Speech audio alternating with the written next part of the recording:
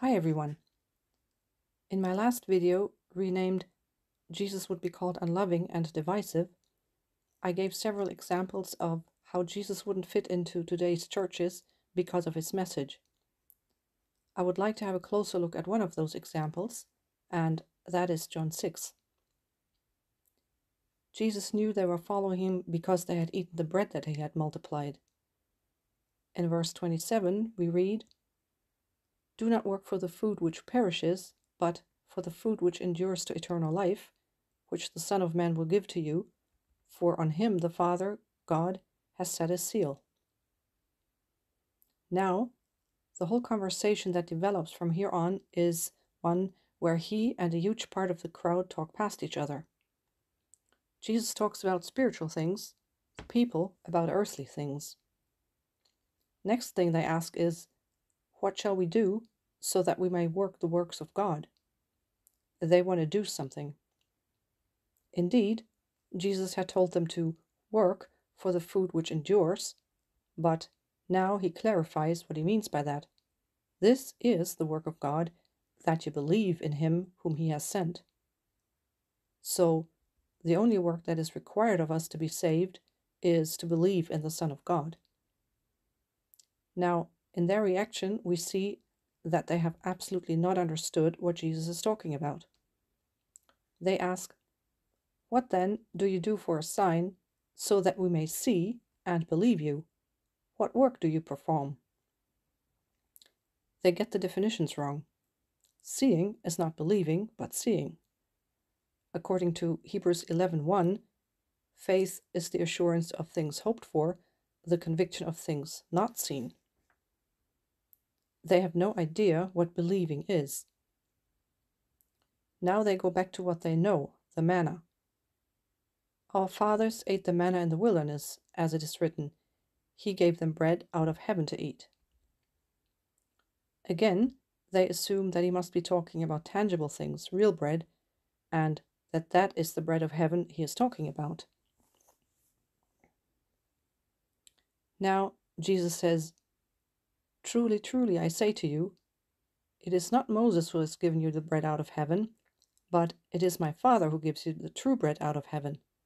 For the bread of God is that which comes down out of heaven and gives life to the world." Jesus explains this is new. It is not about Moses, the commandments, and literal bread. It is about himself, having come down from heaven and being able to give life to the world. They still think it is about literal bread and say, "Lord, always give us this bread." They love the miracle, they want that bread continually. Now Jesus finally tells them what he is referring to. Jesus said to them, "I am the bread of life. He who comes to me will not hunger, and he who believes in me will never thirst. But I said to you that you have seen me, and yet do not believe. All that the Father gives me will come to me, and the one who comes to me I will certainly not cast out. For I have come down from heaven, not to do my own will, but the will of him who sent me. This is the will of him who sent me, that of all that he has given me I lose nothing, but raise it up on the last day. For this is the will of my Father, that everyone who beholds the Son and believes in him will have eternal life, and I myself will raise him up on the last day." He is the bread of life. It is about life, eternal life, and resurrection. He also tells them that they do not profit by simply seeing him in the flesh. Although they are in his physical presence, they do not believe. They must not only see, but believe. Now it continues, "Therefore the Jews were grumbling about him, because he said, 'I am the bread that came down from heaven.' They were saying, 'Is not this Jesus, the son of Joseph, whose father and mother we know? How does he now say, 'I have come down out of heaven?'" Jesus answered and said to them, "Do not grumble among yourselves. No one can come to me unless the Father who sent me draws him, and I will raise him up on the last day. It is written in the prophets, and they shall all be taught of God. Everyone who has heard and learned from the Father comes to me. Not that anyone has seen the Father, except the one who is from God. He has seen the Father.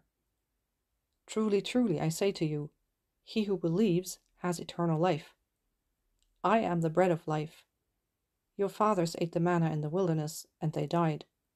This is the bread which comes down out of heaven, so that one may eat of it and not die. I am the living bread that came down out of heaven. If anyone eats of this bread, he will live forever. And the bread also, which I will give for the life of the world, is my flesh. Now, in today's seeker-friendly churches, the goal they have is, how can we make them all come, and how can we make them stay? They have developed sophisticated marketing concepts around this to make people feel comfortable, tell them what they want to hear, and leave out all that might, quote-unquote, offend them, both in the decoration and worship style as in the message itself. They literally leave out words like sin, death, cross, salvation, etc. Jesus does the very opposite. He does not seem to be interested in numbers, so-called church growth. Instead of saying, everybody can come, he says something here that sounds more like putting people off. No one can come to me unless the Father who sent me draws him.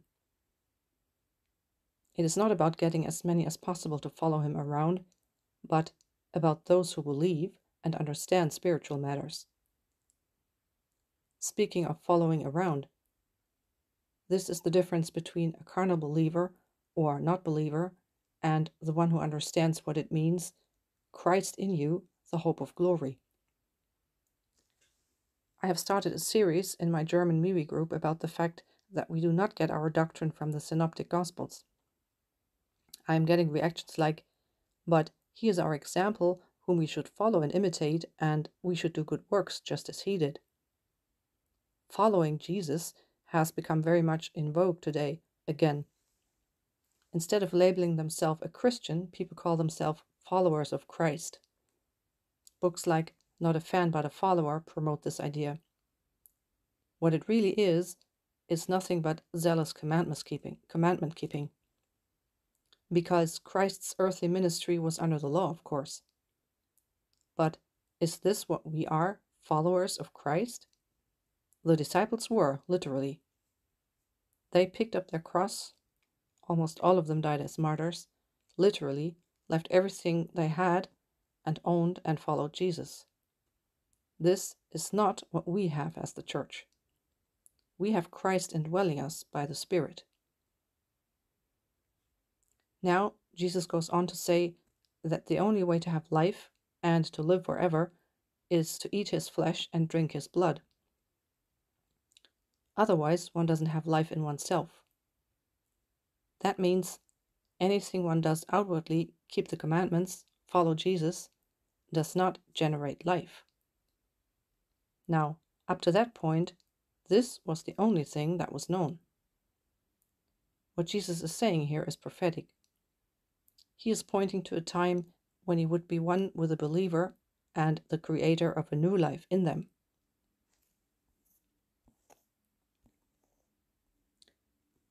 The text goes on to say, therefore, many of his disciples, when they heard this, said, this is a difficult statement.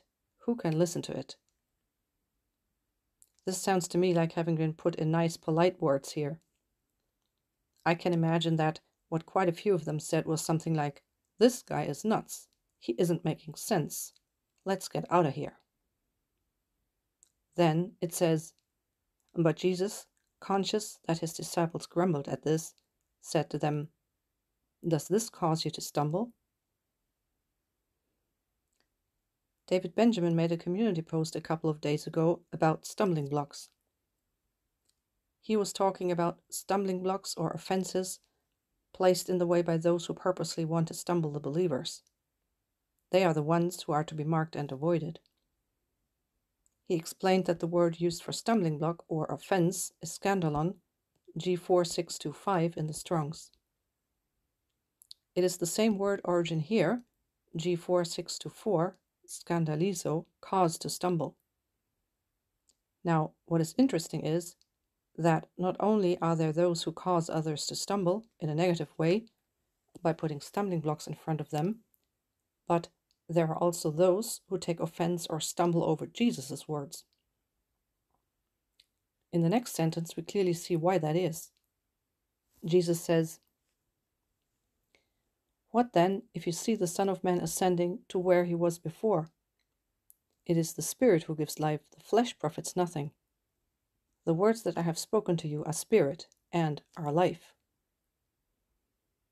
Those who stumbled over Jesus' message were carnal. And the definition of that is not sinning much, as an example of which the Christians in Corinth are often named. What this means is simply look at and deal with spiritual matters with one's own natural understanding. In this case, it meant to only deal with Jesus as a natural man, the Messiah maybe, but a man, and take everything he said literally, literal bread, literal flesh, and so on. Shortly before, they had just attempted to take him by force and make him king. They could only think in terms of the kingdom. Therefore, Jesus says, what if they saw him ascend to heaven? Because then all their earthly hopes of having their king and kingdom would have come to an end. But instead, Jesus later explains to the close circle of disciples that it is good for him to go to the Father, because then the Holy Spirit would be coming, which would be a far better reality than actually following him around in person. So those who get offended by his message and stumble are those who are carnal.